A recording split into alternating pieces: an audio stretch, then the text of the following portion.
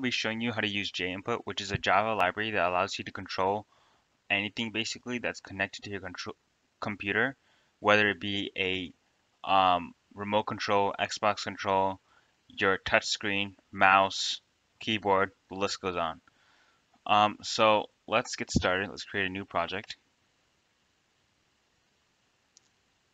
Next, next, and let's just call it JInput for now.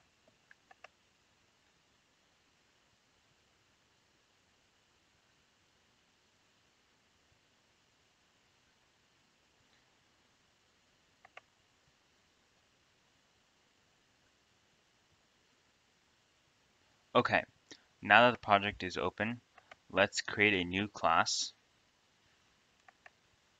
and let's call that class main.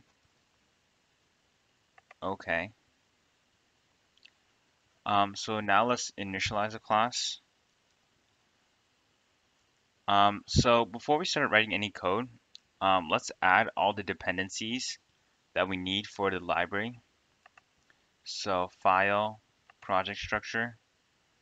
Let's go to libraries and then click the plus sign, Java.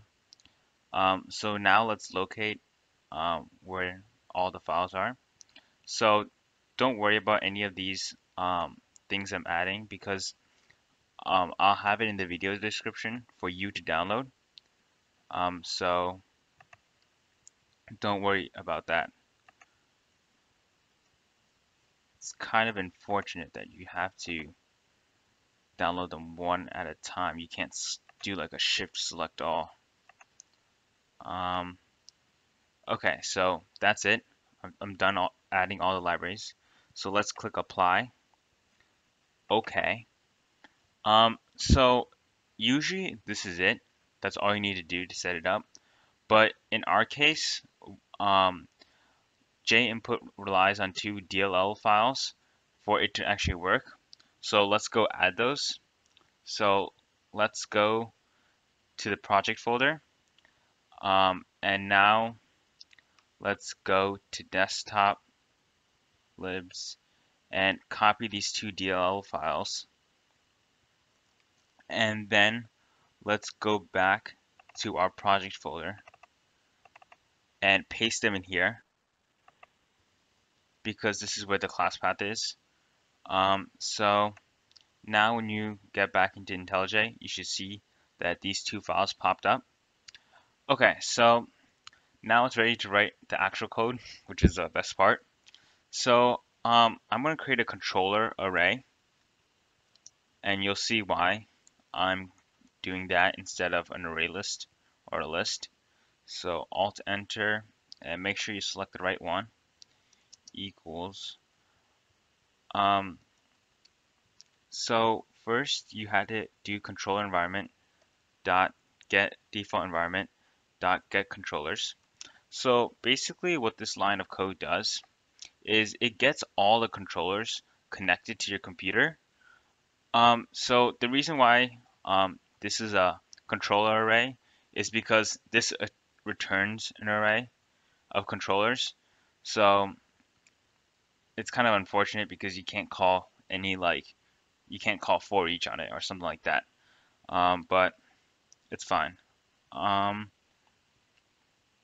okay, so controllers dot length. And now let's print out each one of them so we can see what it prints. So let's do controllers I, and that should do the trick. Let's run the program. Run.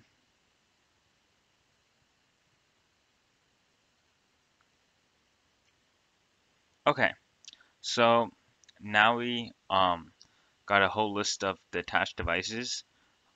So now you might be thinking like, why are there um, three of the same exact device? Well, it's really not because that is referring to this device, the headphones, which also has the mic and it has this control, like increase volume, decrease volume. So that's why there are three of those. So this represents the keyboard. This represents the default clickpad that comes with any computer. And this is the one we're going to be demoing, which is the one, um, this one, the one I showed before. And this custom interface, that is actually the touchscreen because this is a touchscreen laptop. And so you'll notice here that it says HP wireless button driver. So you have to be wary about using this as like the be all end all because this will sometimes print out stuff that you can't even control because this is part of the system and you have no access to it. So usually in my apps, I just allow the user to select which one they want. Um, so that's it for this video. This is part one. There will be a part two, don't worry. So in part two, basically we'll go over how to pull the controller, how to um, set actions to button clicks, and all that good stuff. And if you have any trouble getting up to this point, don't worry, just leave a comment down below in the description and I'll be sure to respond. I might even make a video if it's something that is a reoccurring theme. Thank you.